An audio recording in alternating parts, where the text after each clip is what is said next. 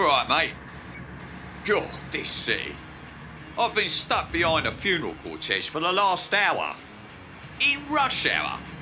I'm all for respect for the deceased, but what about some for hard-working black cab drivers? But, did you know, mate, a funeral was the setting for the very first gladiator battle.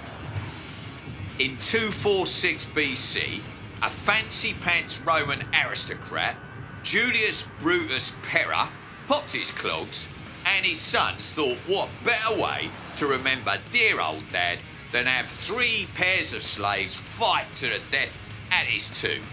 Nice. When these battles moved to amphitheatres, they became the hottest ticket in town. In Pompeii, they've uncovered huge billboard-style advertisements for upcoming fights painted on the walls.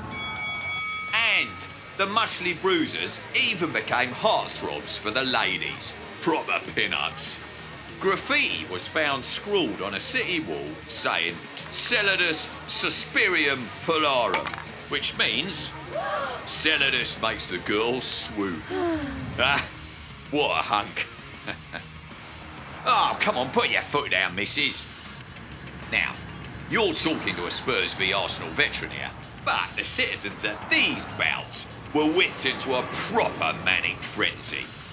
First, there'd be wild beasts from the 4 corners of the empire doing battle with convicted criminals for their viewing pleasure.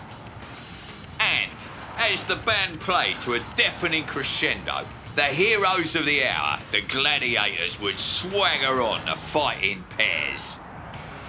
There'd be cestus fighters with their arms bound in leather and spikes, and equites on horseback with big old spears and daggers.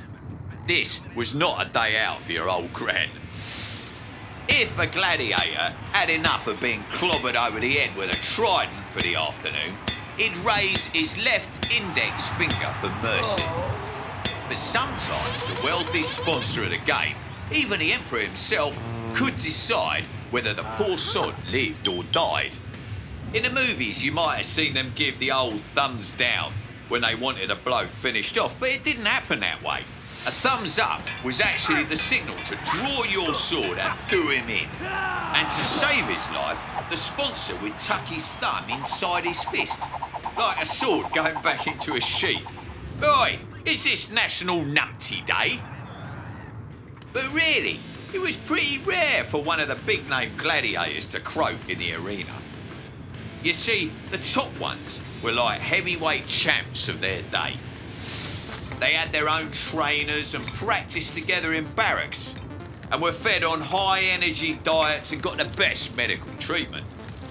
Now, this didn't come cheap for the trainer, so it'd be pretty bad business to kill off their prize brawler.